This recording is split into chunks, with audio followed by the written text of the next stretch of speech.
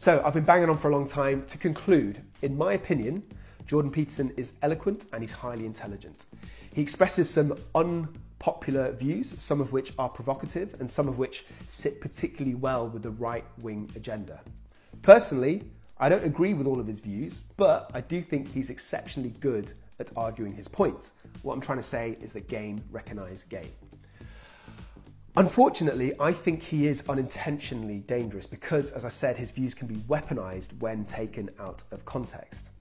But I'm going to say something controversial now. I also think it's dangerous for the left wing to tarnish him as being misogynistic and being right wing. So instead of attacking him and losing, as Cathy Newman did, I think it would be better if they gave him some space to talk and allow him to give more balanced views. And my final point is this.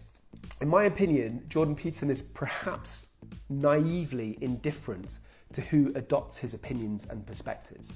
Now, you could argue that he has an onus to quell his right-wing followers or to speak out against some of what they're doing, such as repurposing his material in such a sort of aggressive way on YouTube.